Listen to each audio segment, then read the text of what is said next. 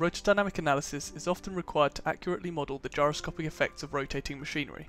At Frewer Engineering, we offer a range of rotordynamic capabilities, such as production of Campbell diagrams, critical speed identification, and forced response analysis. In a rotordynamic analysis, it is important to consider both the rotor as well as its support structure.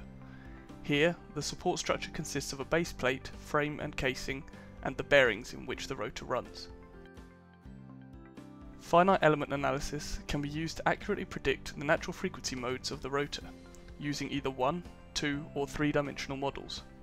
The two different regions of the undamped critical speed map help identify where rotors change from being rigid to flexible in their mode shapes. Here you can see the first three modes of a flexible rotor system, and how the mode shape changes with frequency. In contrast, by reducing bearing stiffness, the mode shapes change and the rotor acts as a rigid rotor system.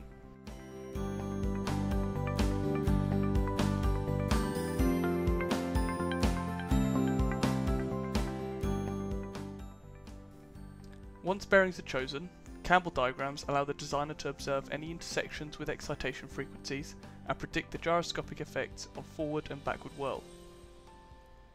Further to this, mode shapes and whirl modes can be identified, and rotordynamic response plots for deflection and force extracted. This takes into account the rotor phase and bearing orbit. In addition to these rotor analyses, Frewer Engineering also offer baseplate analysis to help designers understand the dynamic behaviour of rotor baseplates. Baseplates can be modelled in isolation and rotors approximated as simple mass and inertia elements, to help predict the mode shapes and frequencies of the base plate. Here you can see the first three modes of the base plate and supporting frame.